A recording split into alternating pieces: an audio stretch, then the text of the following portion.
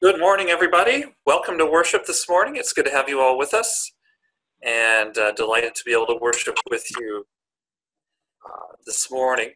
Before we begin, just a reminder that after worship at the conclusion, we'll have a short church conference on Zoom only for our election of our officers and committee members for the coming year. And then we will have our virtual coffee hour after that, so we would love to have you join us for that, if at all possible. The document for that also was sent to you late last night. So if you'd like to do that before the meeting or to grab that at some point, you certainly feel free to do so. All right. I would invite you can read it aloud or follow along as I lead us in our call to worship this morning.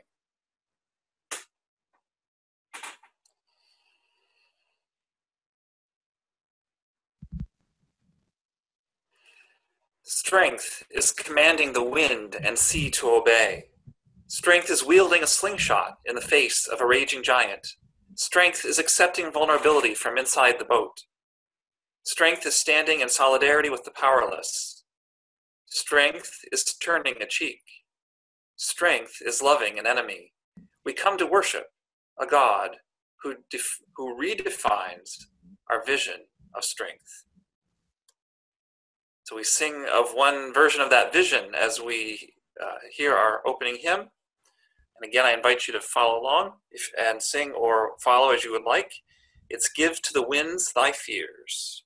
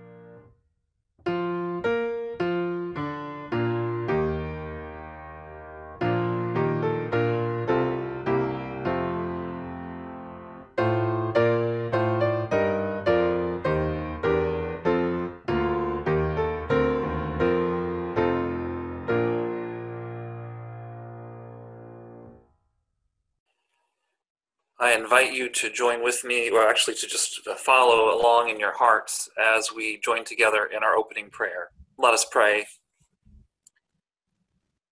The Lord is a stronghold for the oppressed, a stronghold too in times of trouble. Those who know your name, O Lord, put their trust in you, for you have not forsaken those who seek you. Sing praises to the Lord, who dwells in Zion. Declare his deeds among the peoples. He does not forget the cry of the afflicted.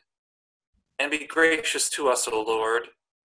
You are the one who lifts us up, so that we may recount all your praises and rejoice in your deliverance.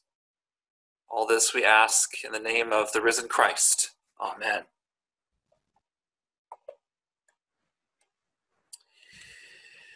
We have three scriptures this morning, and the first two continue in our progression of stories through the scriptures as we explore today the stories of Samuel and David.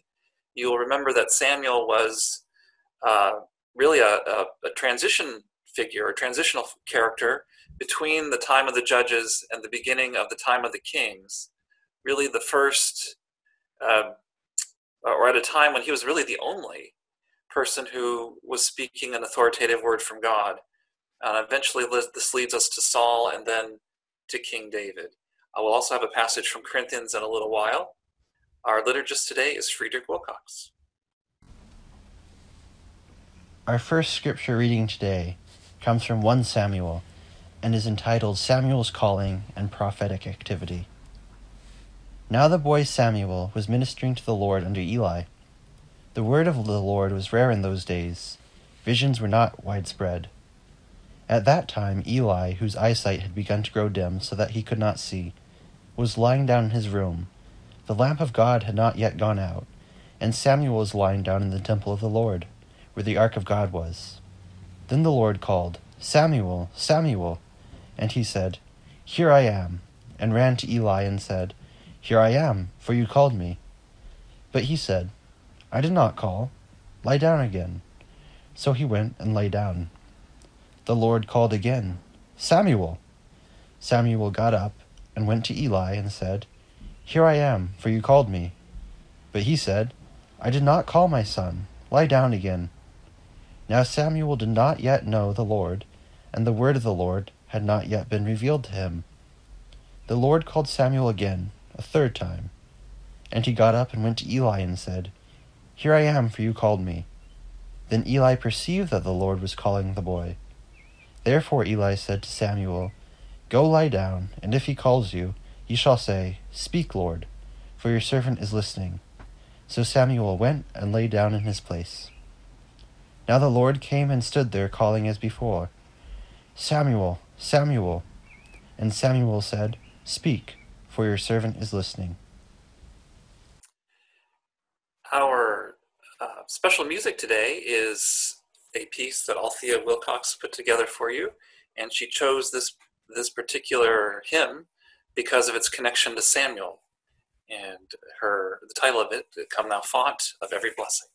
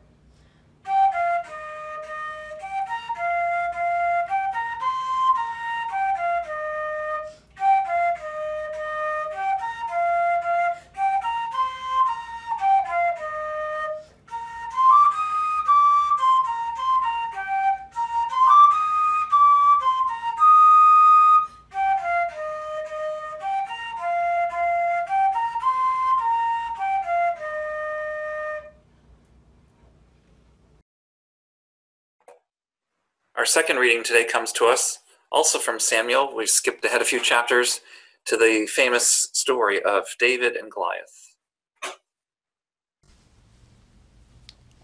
Our second reading is also from 1 Samuel and is the story of David and Goliath. Now the Philistines gathered their armies for battle. And there came out from the camp of the Philistines a champion named Goliath of Gath, whose height was 6 cubits and a span. He had a helmet of bronze on his head, and he was armed with a coat of mail. The weight of that coat was 5,000 shekels of bronze. He had greaves of bronze on his legs, a javelin of bronze slung between his shoulders. The shaft of his spear was like a weaver's beam, and his spar's head weighed 600 shekels of iron, and his shield-bearer went before him. He stood and shouted to the ranks of Israel, "Why have you come out to draw up for battle? Am I not a Philistine? And are you not servants of Saul? Choose a man for yourselves, and let him come down to me. If he is able to fight with me and kill me, then we will be your servants. But if I prevail against him and kill him, then you shall be our servants and serve us." And the Philistine said, "Today I defy the ranks of Israel. Give me a man, that we may fight together." When Saul and all Israel heard the words of the Philistine, they were dismayed and greatly afraid. Now Saul and they and all the men of Israel were in the valley of Elah, fighting with the Philistines. David rose early in the morning, left the sheep with a keeper, took the provisions, and went as Jesse had commanded him. He came to the encampment as the army was going forth to the battle line, shouting the war cry. Israel and the Philistines drew up for battle, army against army. David left the things in charge of the keeper of the baggage, ran to the ranks, and went and greeted his brothers. As he talked with them, the champion, the Philistine of Gath, Goliath by name, came up out of the ranks of the Philistines and spoke the same words as before. And David heard him. David said to Saul, "Let no one's heart fail because of him. Your servant will go and fight with this Philistine." Saul said to David, "You are not able to go against this Philistine to fight with him, for you are just a boy, and he has been a warrior since his youth." But David said to Saul, "Your servant used to keep sheep for his father, and whenever a lion or a bear came and took a lamb for the flock, I went after it and struck it down, rescuing the lamb from its mouth. And if it turned against me, I would catch it by the jaw, strike it down, and kill it. Your servant has killed both lions and bears, and this uncircumcised Philistine shall be like one of them, since he has defied the armies of the living God." David said, "The Lord, who saved me from the paw of the lion and from the paw of the bear, will save me from the hand of this Philistine." So Saul said to David, "Go, and may the Lord be with you." Saul clothed David with his armor. He put a bronze helmet on his head and clothed him with a coat of mail. David strapped Saul's sword over his armor, and he tried in vain to walk, for he was not used to them. Then David said to Saul, "I cannot walk with these, for I am not used to them." So David removed them. Then he took the staff in his hand, and chose 5 smooth stones from the wadi, and put them in his shepherd's bag, in the pouch. His sling was in his hand, and he drew near to the Philistine. The Philistine came on and drew near to David, with his shield-bearer in front of him. When the Philistine looked and saw David, he disdained him, for he was only a youth, ruddy and handsome in appearance. The Philistine said to David, "Am I a dog? Do you come to me with sticks?" And the Philistine cursed David by his gods. The Philistine said to David, "Come to me, and I will give your flesh to the birds of the air and to the wild animals of the field." But David said to the Philistine, "You come to me with sword and spear and javelin, but I come to you in the name of the Lord of hosts, the God of the armies of Israel, whom you have defied. This very day the Lord will deliver you into my hand, and I will strike you down and cut off your head. And I will give the dead bodies of the Philistine army this very day to the birds of the air and to the wild animals of the earth, so that all the earth may know that there is a God in Israel, and that all this assembly might know that the Lord does not save by the sword and spear, for the battle is the Lord's, and he will give you into our hand." When the Philistine drew nearer to meet David, David ran quickly toward the battle line to meet the Philistine. David put a stone in his bag, took out a stone, slung it, and struck the Philistine on the forehead. The stone sank into his forehead, and he fell face down on the ground. Every June at our church, we honor our graduates who have completed their course of study. We also, as well, have scholarships to award. These are funds and monies that have been set aside as memorial gifts in many cases, or family gifts in honor and memory of loved ones and for the benefit of students who are going on to continue their education. Normally they would come to us and we would welcome them in our sanctuary, and of course that's not possible in the current conditions. But Jocelyn Langworthy and Bobby Pelletier visited these students over this past week, and we have a video to show you with those presentations.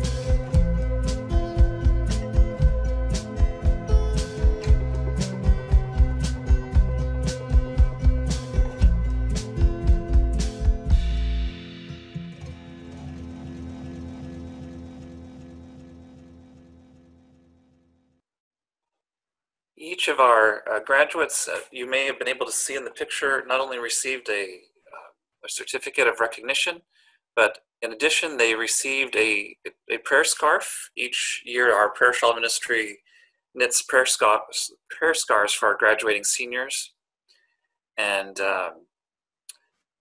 we present those as well. And as you saw, as they went by the various winners of our scholarships as well, a big congratulations to all of our seniors and all those who've completed programs of study. It's certainly a lot of work, and we congratulate you, and our prayers go with you. We hope that you will remember, whether it's your church, or we hope you'll find a church home in your new community where your school is, and remember to continue to grow in your faith as you continue your pursuits in these new and exciting ways. Let us have a word of prayer for our graduates.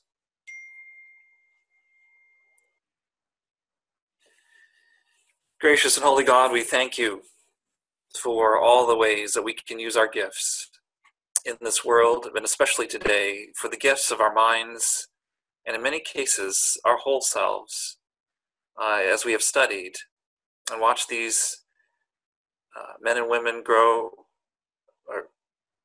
up right before our eyes in many cases, who have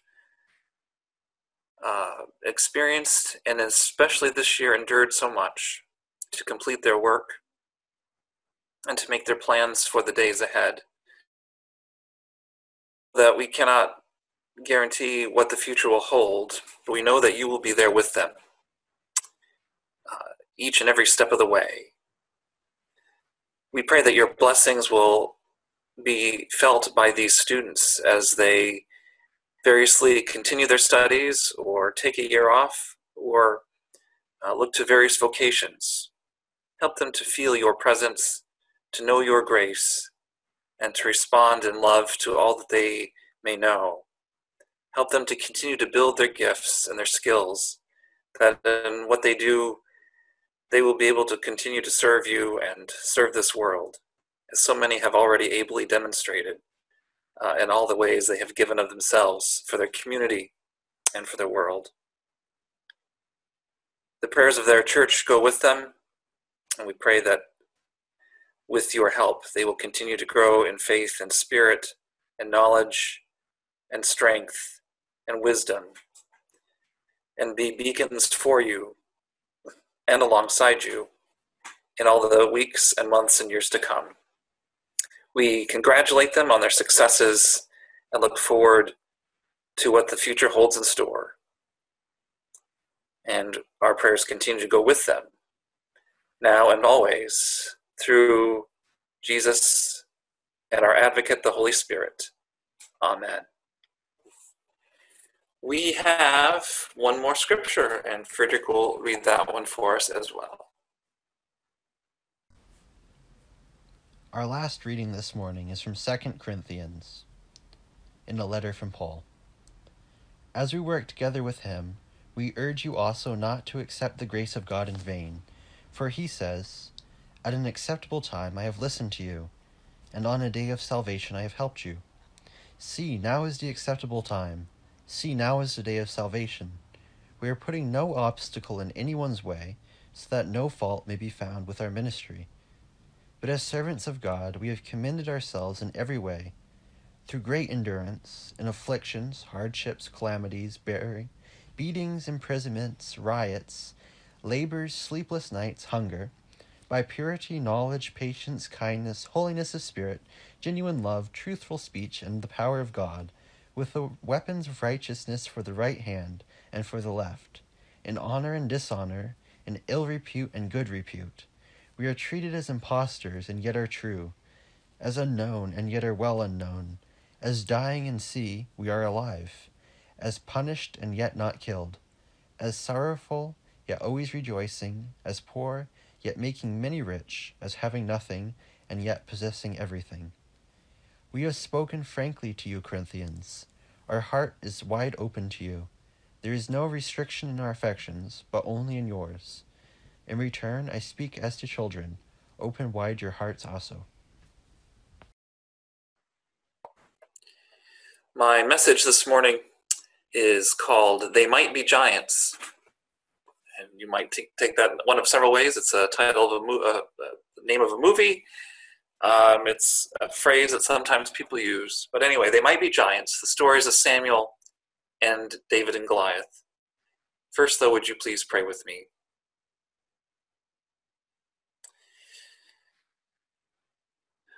Gracious God, may the words of my mouth and the meditations of all our hearts together be acceptable in your sight. O Lord, our strength and our Redeemer. Amen.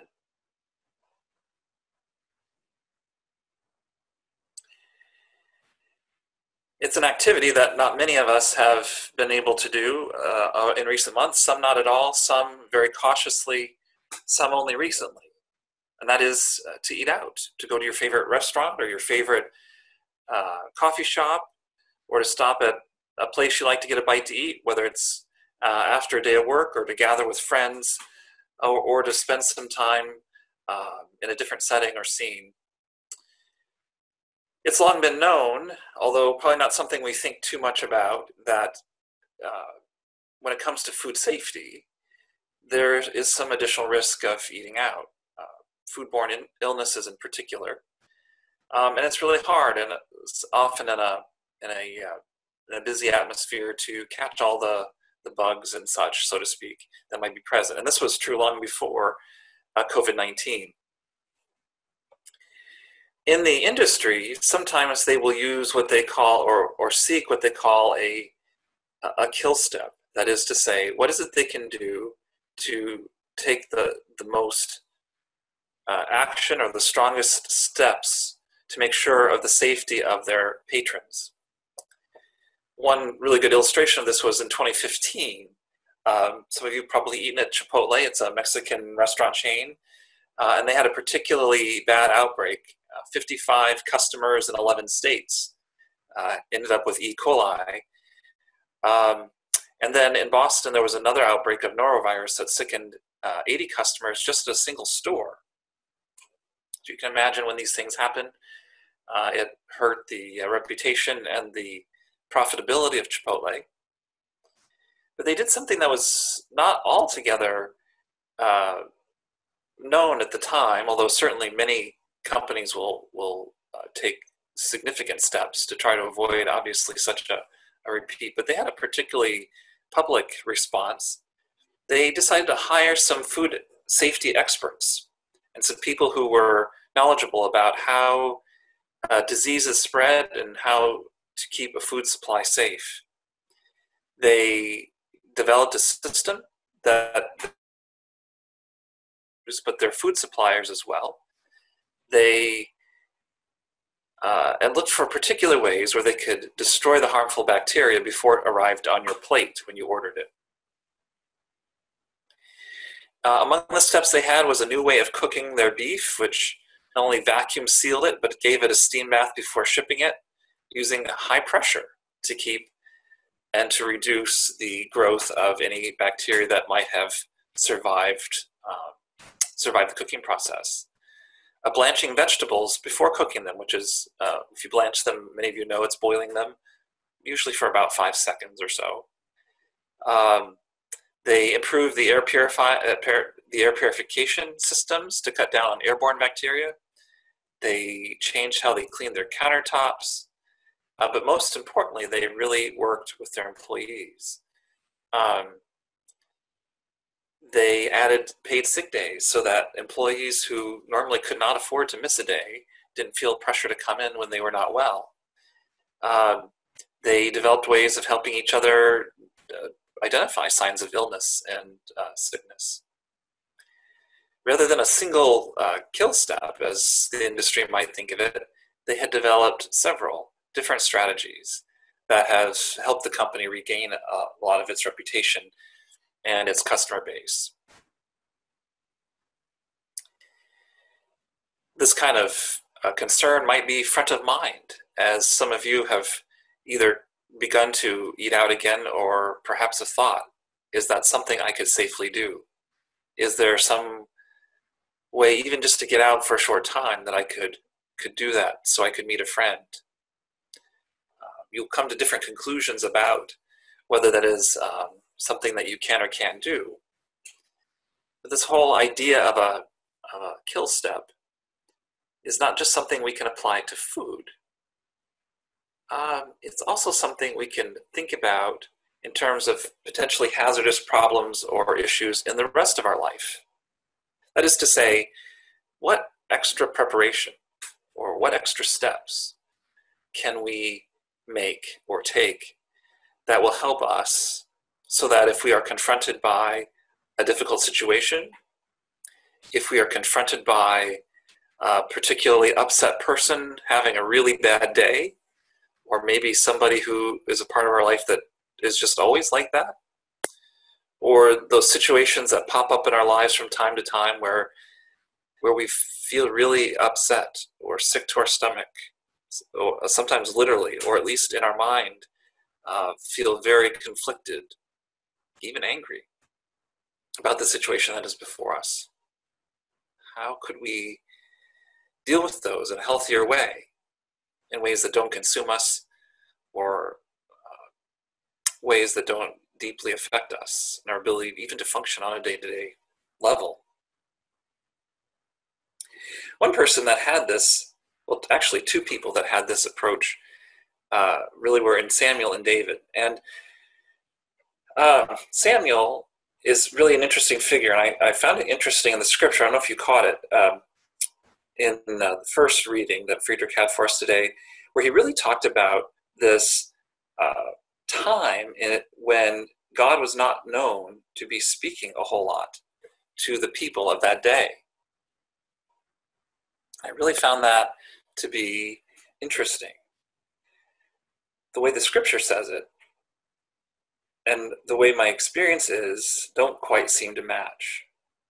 As I've looked at that more closely, I've wondered, was it that it was really not God who was speaking to people?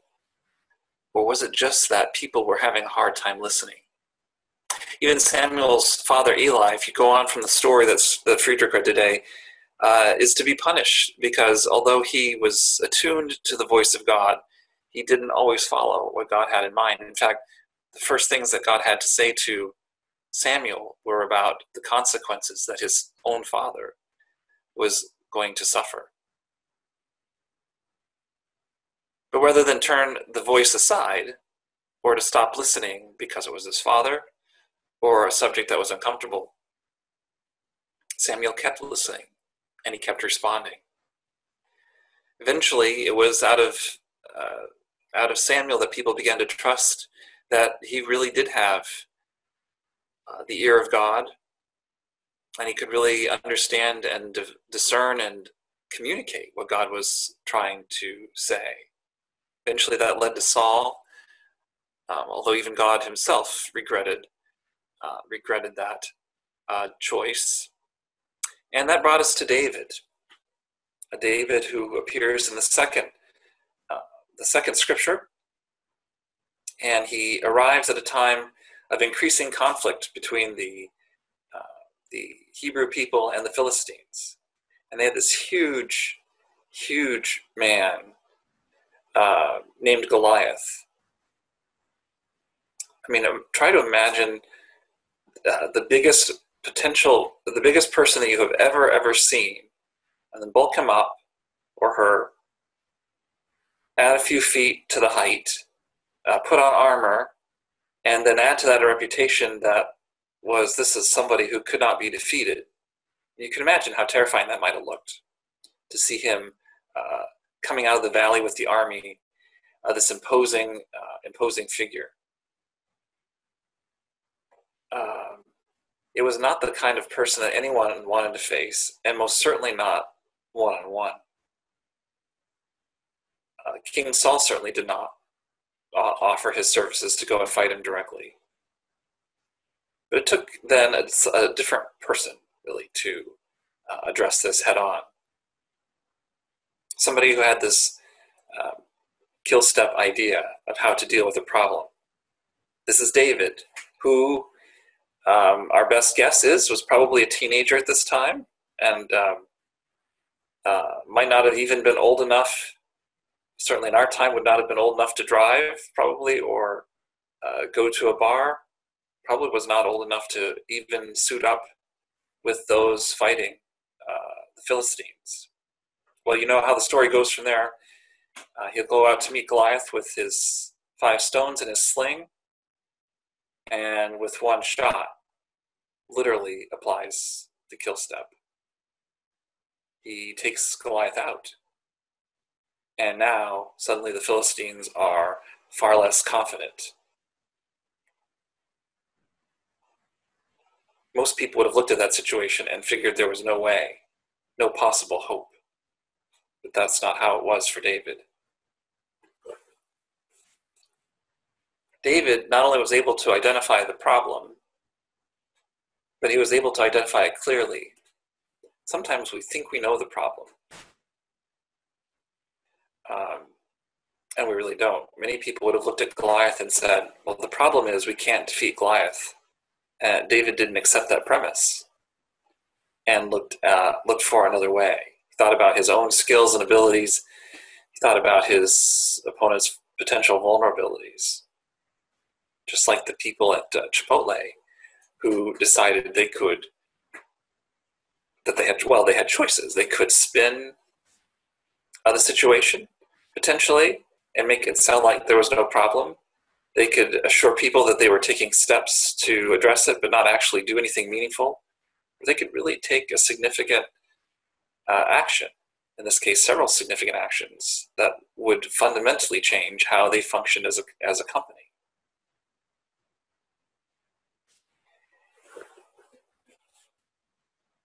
Often when we look at problems, we either make it much bigger than it really needs to be. I know that's an issue that I will often do, instead of looking at it in much more manageable pieces. Sometimes we let it grow in our minds when maybe the solution is much more about dealing with our own fears, whether it's fear of change, or our fear of loss of control, or our fear of, I don't know what's coming next, our fear of the unknown, our fear of failure, whatever your fear is. So often, the problem at hand isn't really the deepest problem, but underneath it is some kind of fear.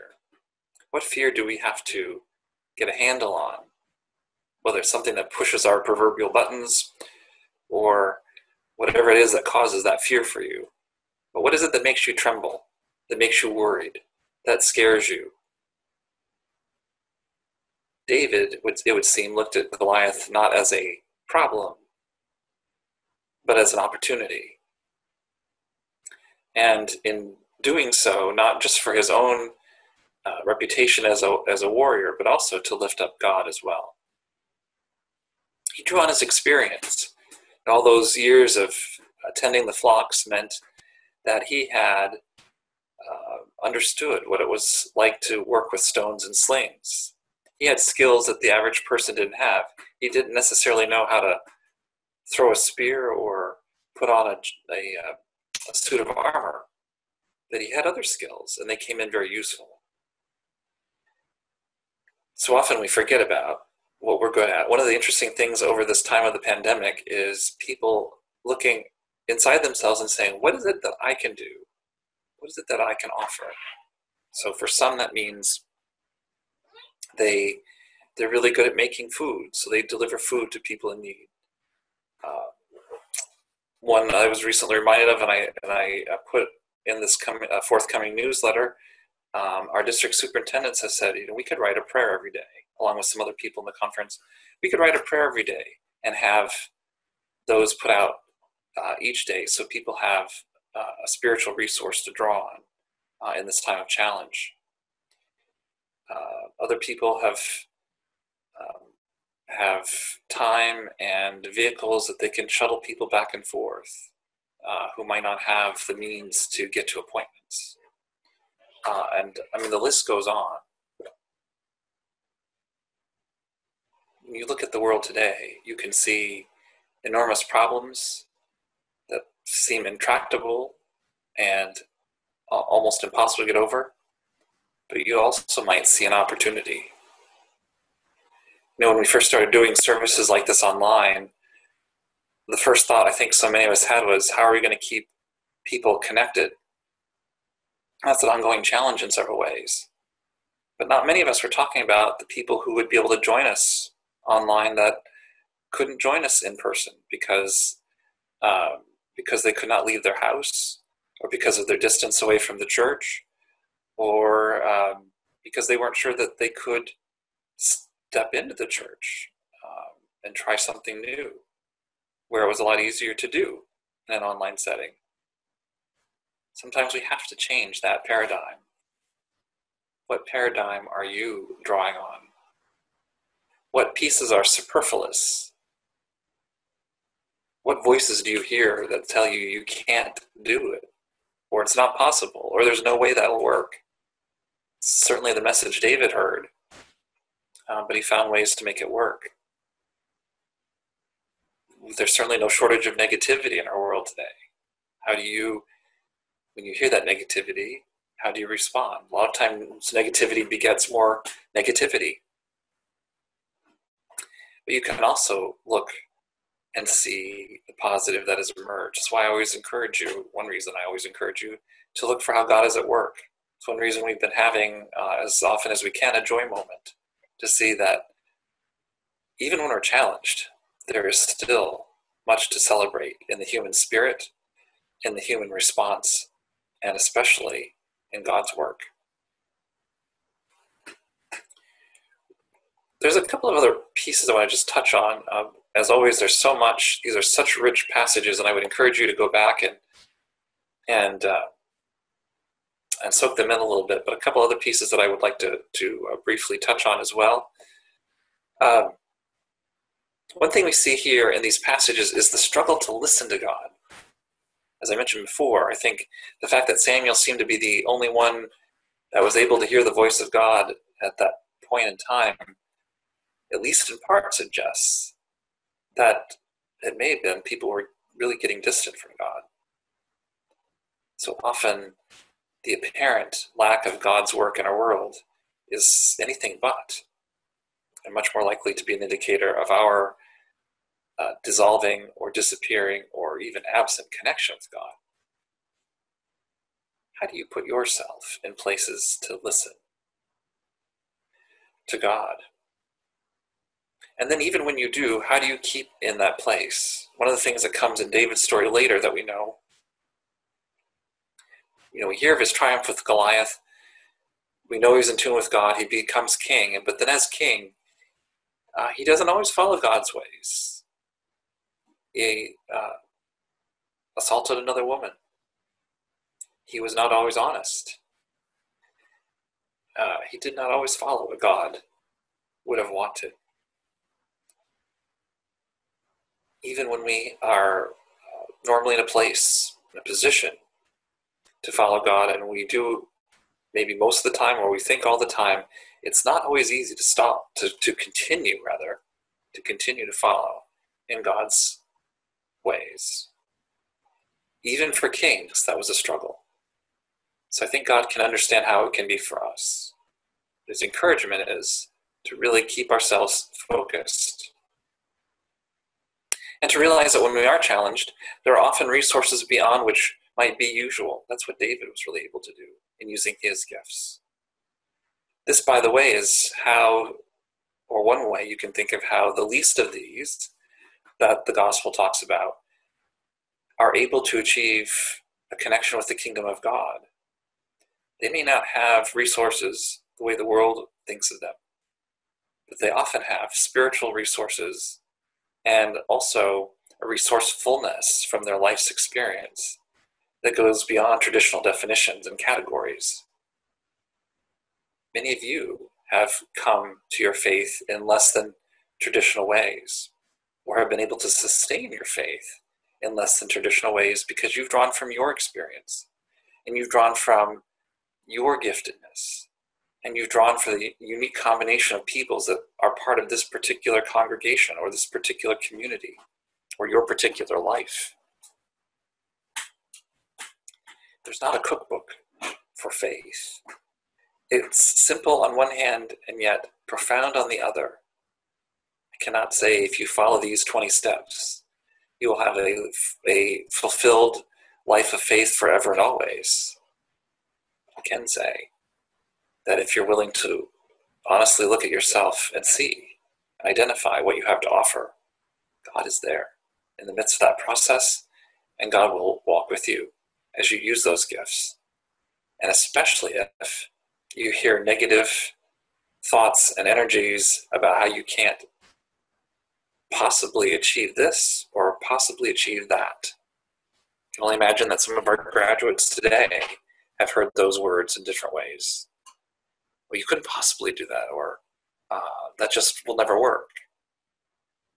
Like, if not all, most could tell stories of how, in fact, they did overcome those doubts, whether within themselves or beyond, to achieve what they have accomplished.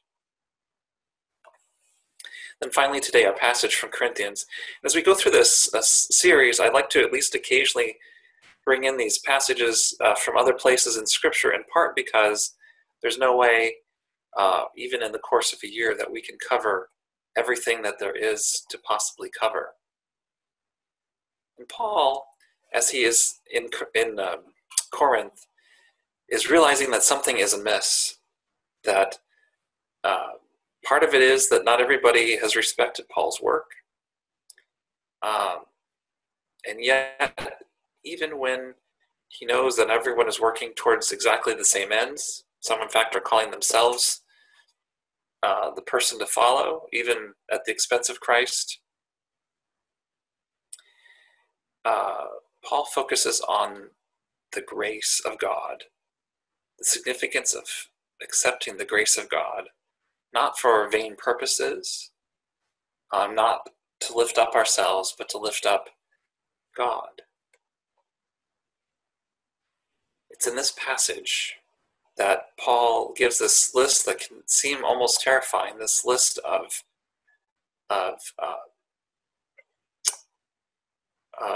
very difficult situations that people find themselves in, whether beatings, imprisonments, labors, hunger, sleepless nights, calamities, afflictions, so goes the list. But even when those happen to us, through our focus on God, the power of God, the love of God, the holiness of Spirit of God, by practicing purity and kindness and patience and knowledge, not in a naive kind of way, not in a head in the sand kind of way, but in a get in the middle of life kind of way, using the skills we have, being bolstered, encouraged by God, knowing that those deserving of God's grace are really none of us, whether in fact we are of ill or good repute, thought of as being true or impostors, as the Scripture says, whether known or not, whether at the beginning of life or the end of the life, or whatever it is, God still offers that same gift of grace, no matter what. To the Hebrew people, it took, in part, that day with David defeating Goliath, that kind of event to remind them of just how significant it was, or can be, for someone who no one gives a chance to come out on top. There's a reason we often use that phrase, David and Goliath, in everyday speech and language. We love an underdog, and we love to see someone succeed who we didn't think had a chance. We define grace by the way the world defines it. None of us would have a chance either. We would be underdogs to be deserving the kind of grace that we have, and yet God gives that anyway. God pours upon us, each and every one, that same measure of grace, given freely because God loves us that much and wants so much to see us realize not only our potential as individuals, but our potential as a community of faith and as societies in this world, where faith and fairness and abundance and joy define human existence. And we can do that. We can be there. We can keep our focus on God. There's a warning in the experiences of Samuel and David in different ways, to be sure, about what can happen if we can't keep that focus. But when we can, God will, through the Holy Spirit, our advocate, lead us into amazing places if we just give God that opportunity. Let us pray. Holy and gracious God, we thank you for all the gifts you do give us. Sometimes when the Goliaths of life appear, we may think we only have a few stones. What good could they possibly do? And yet you so often give us great power because of our life experiences, because of our individual abilities, and especially because of what we can do together that would not ever be possible on our own. Help us to have confidence in what you've given and to see around us the opportunities, not just the problems, not just the absence of you. Help us to have confidence in your promises and confidence in your active grace working in us and through us and among us and all your people, including in people that don't even know that grace is there with them and among them and for them. Might it be that we can open eyes to the work of that grace in the lives of everyone we know, sometimes through the words we speak, and we pray with your help, often with the lives that we lead. For it is in Jesus' name we pray. Amen.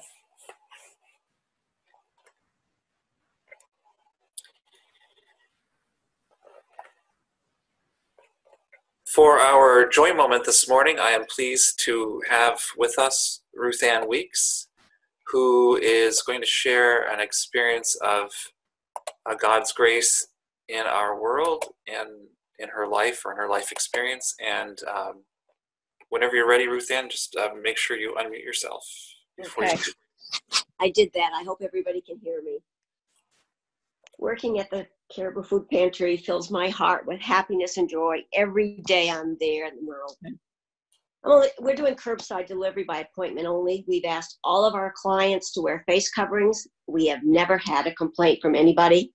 If somebody doesn't have one, we're happy to provide them a face covering for them because we do interact with them to a degree.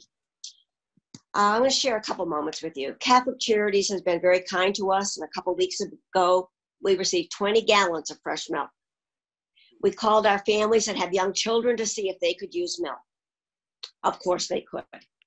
One family that's been with our pantry since before I started volunteering, which was probably 4 or 5 years ago, continues to come to our pantry. They're a family of 6 children and 2 adults. The children range from 1-year-old to 20. The 20-year-old is a college student, but of course they're all home and they've been home since March, all of the children.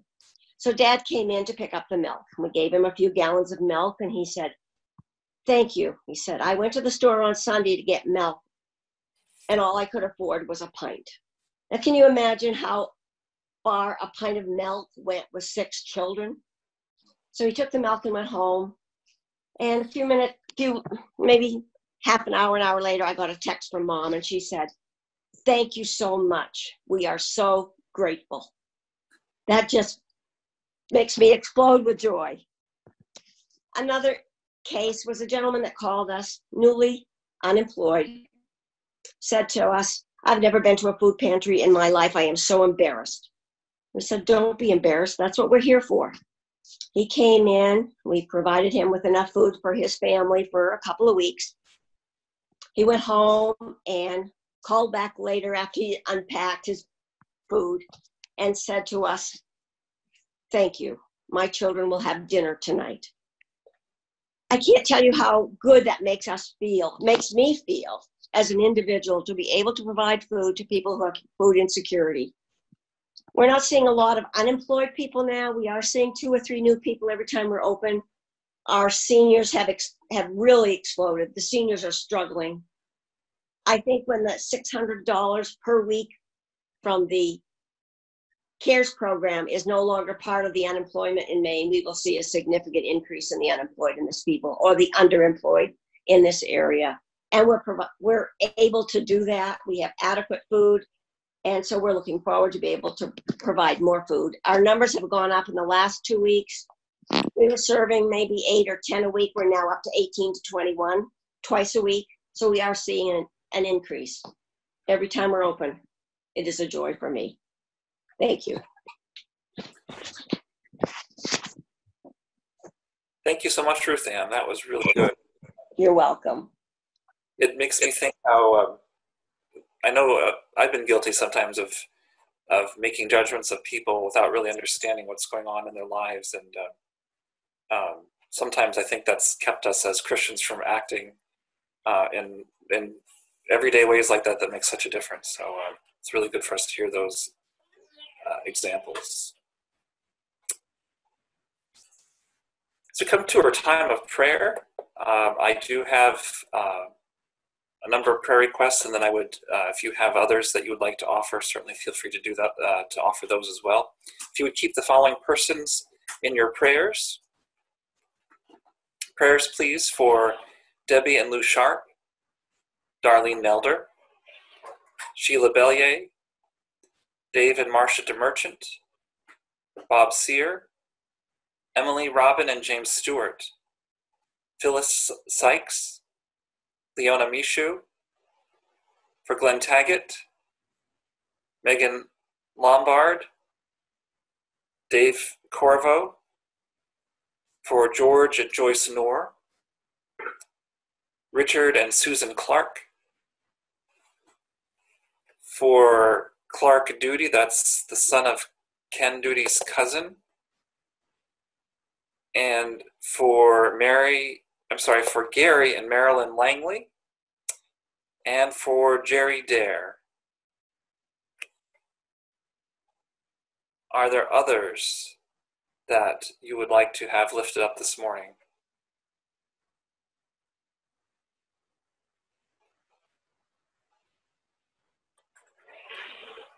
Prayers for Ruth Hare.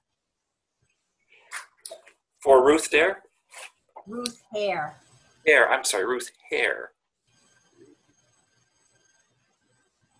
We'll keep Ruth Hare in our prayers. Please pray for my father, Herman Wright, who is struggling with health issues.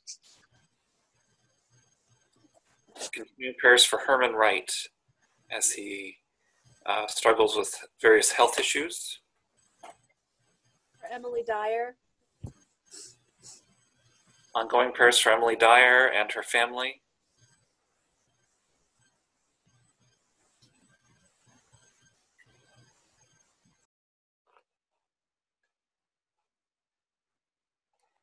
If there are no others, then let us join once more in a spirit of prayer. Holy God, we are grateful that you have heard our prayers, those that we have spoken and those that we have prayed in our hearts. We so much want to respond to your initiative, but we confess that sometimes we have fears, or we are uncertain of what the best thing to do is. We don't always know, even if that impulse we have in our mind is just our own mind, or if it's you. O author of our lives, on any given day or any given moment, we are ready to say to you, here I am.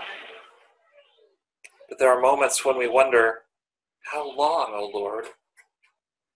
And other moments when we are assured you will provide.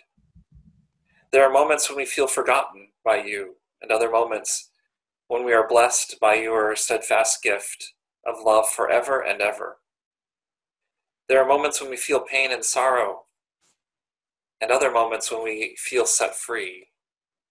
There are moments when we feel shaken by the powers around us, and other moments when we are revived by grace like one who receives a cup of cold water in the heat of the day.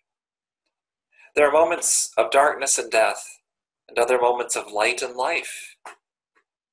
O author of our lives, on any given day, and at any given moment, we are ready to say to you, "Here I am." Thank you for already knowing, forgiving, and accompanying us through all of the other moments as our story unfolds in your keeping. We cannot wait for the next chapter. The title of that chapter is Welcome. So we pray all this in the name of the one who taught us to pray, saying, "Our Father, who art in heaven, hallowed be thy name. Thy kingdom come, thy will be done, on earth as it is in heaven. Give us this day our daily bread, and forgive us our trespasses, as we forgive those who trespass against us. And lead us not into temptation, but deliver us from evil. For thine is the kingdom, the power, and the glory forever. Amen." So I'd like to take just a few moments for some announcements. We have a couple of events coming up that I would like you to note. One is this, not this week, but the 7th of July is our town hall meeting. You either have or should shortly receive a letter from the reentry task group, and I want to clarify one piece from some questions I've had this week. The way we put the material together is to say, if we were to reopen the church, this is what worship would look like. Or if we were to have worship again in our sanctuary, these are the conditions under which this would look like, based on the information we know at least at the present. And then given that information, would you, for example, attend or not, and so forth in the questions. So in a sense, it's trying to give you an idea of what it would look like, and then have feedback on how you would want to worship, given that information. Later this week, there will be, at the end of the week, the full plan will be sent out to everyone so that you can have that for that town hall. The newsletter will have the Zoom link in it. I will also include that as well in an email out to you later this week. So do look for that. If you're not able to attend that night, my hope is that we can either have it recorded and posted so that you can watch that, or at least have an opportunity for a team member to contact you if you would like to talk with them. But we would really like you to complete that survey. It'll really help the team understand where there is support for particular actions or choices that we have to make.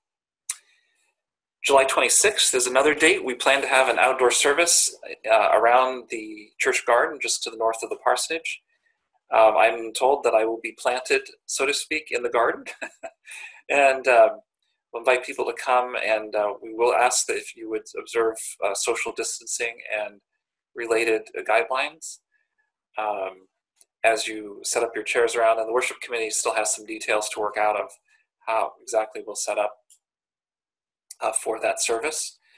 If weather is not good that day, the following Sunday will be a rain date.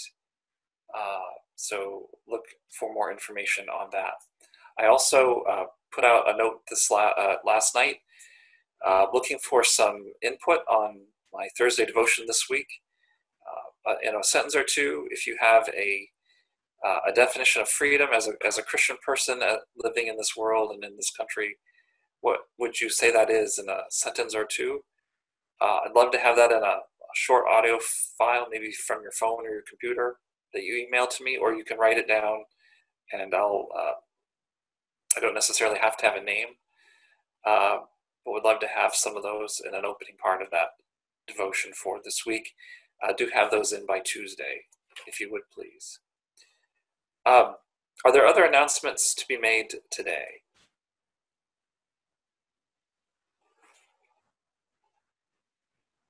Pastor Tim, Yes. we put out the Facebook post this week about Vacation Bible School in a Box. And the registration form is on our Facebook page. I'm not sure. Elena, have you gotten any registrations back yet? I haven't received any.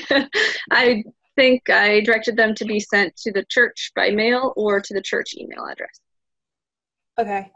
But if you know anybody that would benefit from that outreach, certainly please let us know, get them registered. And we're still in the planning phases of that, probably for early August at this point. Thank you, Jocelyn. And anyone else with an announcement?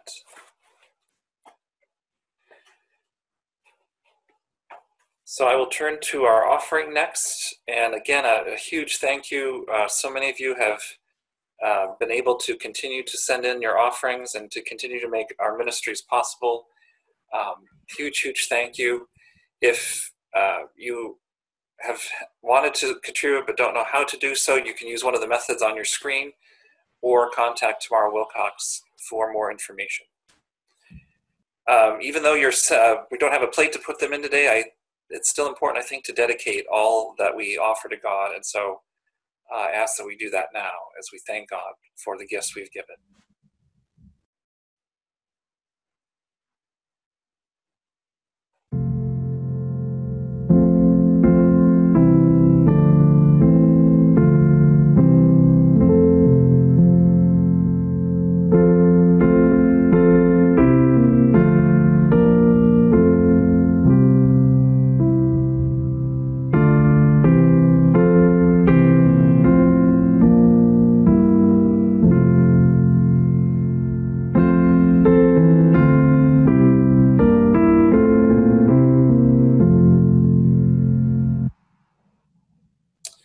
Let us pray. Holy God, you are the giver of all wonders and good gifts in this world, and we thank you that you have abundantly blessed us, even when we have not always been aware or paid attention. But help us focus in on you now, to realize whether it's 5 smooth stones in our pocket, a couple of dollars in our wallet, a couple of minutes on our calendar, an inspiration in our mind, and so many other gifts and skills that you have given us. Whatever they may be, even when they don't seem like they're that significant, what a difference you can make with them. We thank you for the difference you make in this community of faith and wider community. And we pray that we will continue to steward well the gifts you have given. All this we ask in the name of your Son, Jesus. Amen. Following our closing hymn and benediction and the postlude, we will reconvene for our church conference. I don't expect it to be more than 5 or 10 minutes, and then we'll have a coffee hour fellowship after that. So I invite you for those as well. Our closing hymn this morning is hymn 671. If you have a United Methodist hymnal, it's Lord, Dismiss Us with Thy Blessing.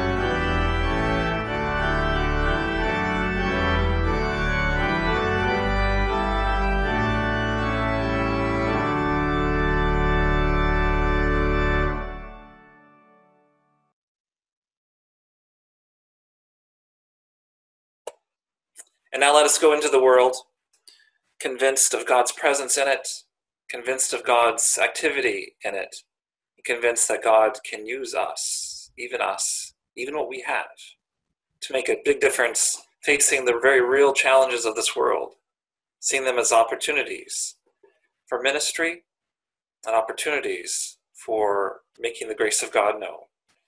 So go with the grace of our Lord Jesus Christ. Go with the love of God. Go with the communion of the Holy Spirit, now and for always. Amen.